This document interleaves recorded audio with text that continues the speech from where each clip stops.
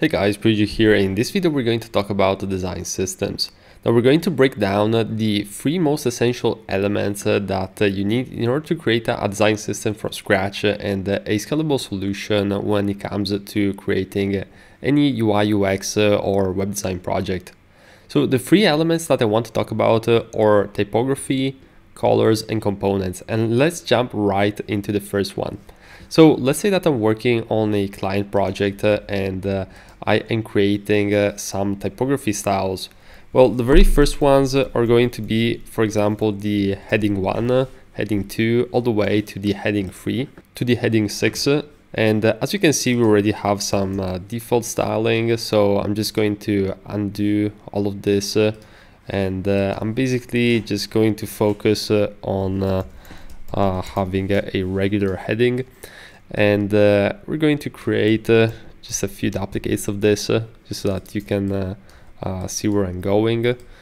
And basically the very first thing that you want to consider is that under the layers panel there's the text, and you can see that on the right you have these four dots which are the textiles.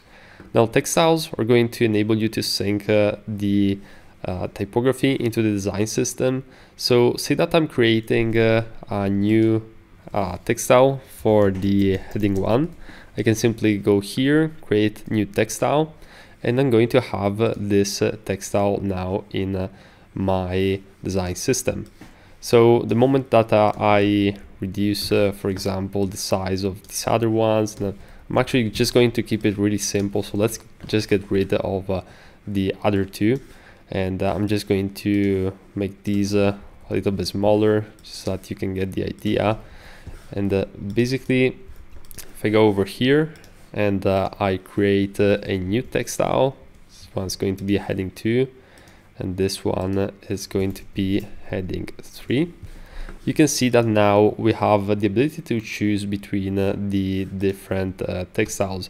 So say that I'm having a screen that I'm working on for this specific project. I'm going to go over here and I can add some text over here, such as this is the headline.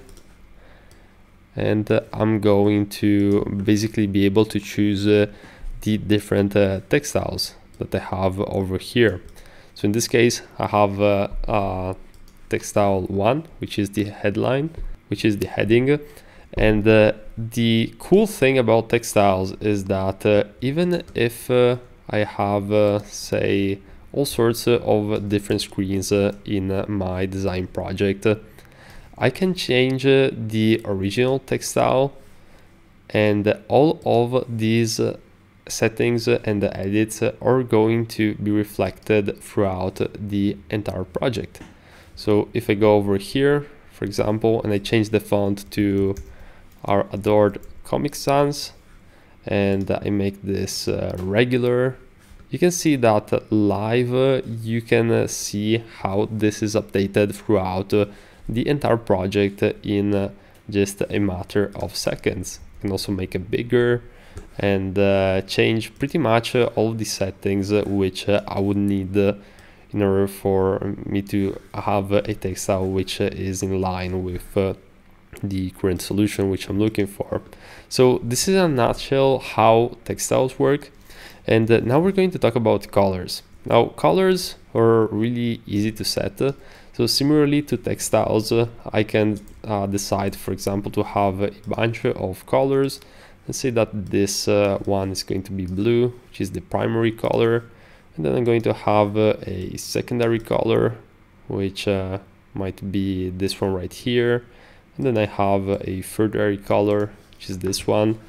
Well, the moment that I have these colors, you can see that if I click on the four dots again, which is the styles, I can, well, first of all, I can see some other color styles or color libraries which I synced previously.